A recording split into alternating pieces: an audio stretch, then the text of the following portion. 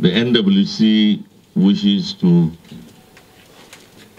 inform you the resignation of the national chairman, Senator Abdullahi Adamu, CON, and that of the national secretary, Senator Yola Omishore.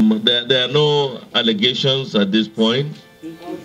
The two individuals have resigned voluntarily, and that is what is available at this moment.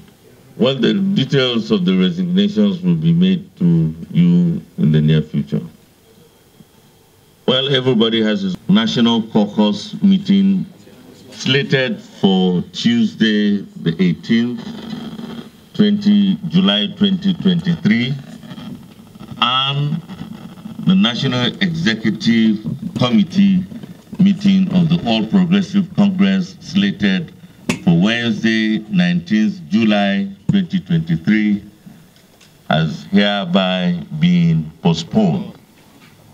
And this postponement will not be indefinite, but it will be a new date will be communicated in the near future.